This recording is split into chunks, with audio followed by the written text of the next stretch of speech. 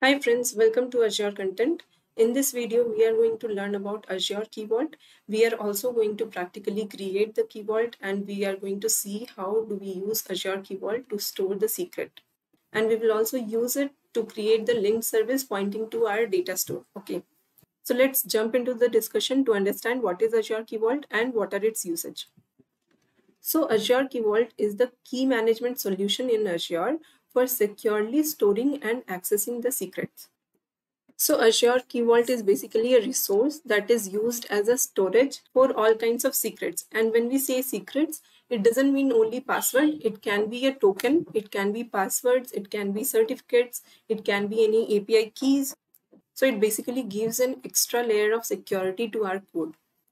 And it helps us in tackling the problems related to secret management, key management, and certificate management. So as we discussed, secret can be tokens, passwords, certificates, or any API keys or any other kind of secrets. So instead of storing our passwords or tokens in our ADF pipeline or in our code, we can store it in the key vault and we can call this key vault whenever needed. Okay. Similarly, it helps us to create the encryption keys to encrypt our data. And if you're using TLS or SSL certificates, it also helps to manage and deploy the same. So this video is mainly focused on storing passwords in our Azure Key Vault and how to use that Key Vault to create our link service. Okay. So let's directly go to Azure portal and let's see what our requirement is. So basically I have few linked services here, out of which there is one linked service that is pointing to my on-premise SQL server. So if I open this, you can see my server name, database name, and SQL authentication, where I have given my user ID and password. But I want to remove this dependency of storing my password directly into the link service. So this password is valid. Let me test connection for you and let's see if it succeeds. Yeah, so you can see this linked service connection is successful. But to make it more secure, I want to use this Key Vault option. So let me go ahead and click on this Azure Key Vault.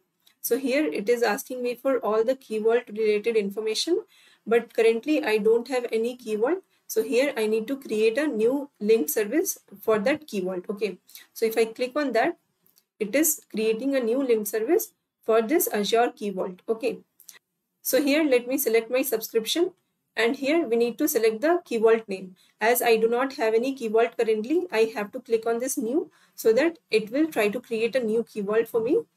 So it is opening the Azure portal. Let it open.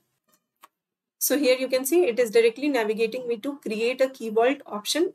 So you can either go this way or you can directly go to the Azure portal and you can search for Key Vault option and you can create a new Key Vault. It will also land you to the same page. Okay. So here we need to provide all the details in order to create the new Key Vault. So first of all, let me select the existing resource group, that is AnnuRG. And here we need to provide the new Key Vault name. Let me give the name as Annu KV. So it's already in use. Let me give a unique name. Let me give Annu KV123. Yeah, so it is a unique name now. And region by default is selected as East US. I'm good with it. Pricing tier, let me select as standard itself. Okay. And I'm going to leave all the other options as it is. Let me hit on next. Let me hit on next again. And let me go to review plus create option. And now the create option is enabled. Let me hit on create. So it has initiated the deployment. Let's wait for this Key Vault to be created. So the deployment is completed. Let's go to the resource.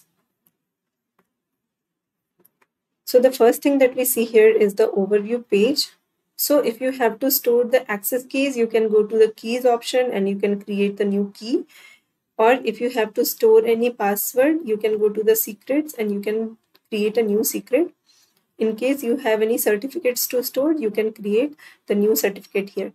So in my case, I have to create new secrets. So here I will select this generate or import option and it will create a new secret for me.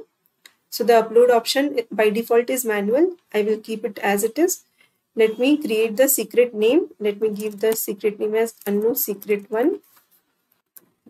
And here we need to provide the secret value. So this is where I need to store the SQL password that I need to replace in the linked service. So I'm entering my password here for my SQL authentication, and I'm just going to hit on this create option. So you can see it has successfully created this secret for me. If I open this, you can see the current version, which is the latest version of this secret. Here we have the option to set expiration date. And if this secret gets expired, we can create a new version for this secret. Okay. So I'm going to leave it as it is. Let me go back. So we are going to use this secret name of this key vault in order to replace the password with the key vault option. Okay. So now since our key vault is ready, we can select the key vault name in this drop down. Let me just refresh this. Yeah, let me select the subscription again and let me select the key vault name from this drop down. So you can see it is the same name that we have given to the key vault. Okay. And if you see this authentication method, it is system assigned managed identity, or the other option that we have is user assigned managed identity. So by default, it is having system assigned, and I'm keeping it as it is. And if you carefully observe, this managed identity name is nothing but the Synapse workspace name. Okay. So let me copy this name. The reason I'm doing this is our managed identity should have certain permission in order to access this secret. Okay. So I have just copied this managed identity name. Okay. And let me test this connection. This should be working fine. Let me create this linked service. So now our Key Vault linked service is in place and we have seen that it is successfully getting connected. Now we need to provide the secret name. Okay. So let me edit it and let me provide the secret name. Secret name is Anu Secret 1. Let me type it here. Anu Secret 1. And the secret version selected by default is the latest version. So we are fine with that because we have seen that there is only one version of this secret. Okay. So now if I hit on this test connection, let's see if it is getting successful or not. So you can see the connection has failed. Let me check on this error. So it says the user, group or application does not have secret get permission on the Key Vault with this Key Vault name. Okay. So basically, as I told you, we have to get this get permission on the Key Vault for our managed identity. So I have already copied my managed identity name. So in order to grant the get permission, we need to go to this access policies, and here we need to create a new policy for secret permission. Okay. So if in case you are trying to store any access key in your Key Vault, then you need to provide these permissions in this key permission to your managed identity. Or else if you are trying to store any certificate, then you need to select the permissions from these options. But in our case, since we are using it to store the secret, so we need to provide the get secret permission to our managed identity. So let me select that get option and let me go ahead. And here we need to paste that managed identity name, and let me select this managed identity. Let me hit on next. And we are creating this policy for accessing our secret. Okay. So now this managed identity is having get permission as required. So now let me go ahead again and let me hit on this test connection option. So now you can see the connection is successful and we have successfully replaced the password that was stored directly in the link service with this Key Vault option. So let me hit on this save option. So I have done this for one linked service that is pointing to my on-premise SQL server. Similarly, you can store your account key instead of holding it directly into the linked service for ADLS or any other blob storage linked service. You can change it to Azure Key Vault option, and you can remove the dependency of directly storing the account key into the linked service. So let's go back into the presentation. So with the help of Key Vault, we are directly reducing the chances that the secret may accidentally get leaked. So while development, there is no longer need to store the security information in your application code. You can store it in the Key Vault.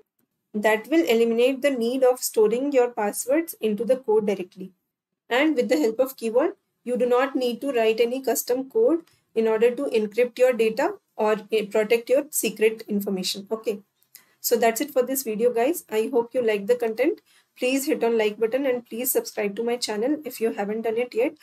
This topic was one of the important topics when you are dealing with production data, or if you are migrating your data using deployment CI/CD pipeline. So you can use this Key Vault option so that in your ARM template, there won't be any password stored and it won't be accessible to anyone. So thank you. Please stay tuned.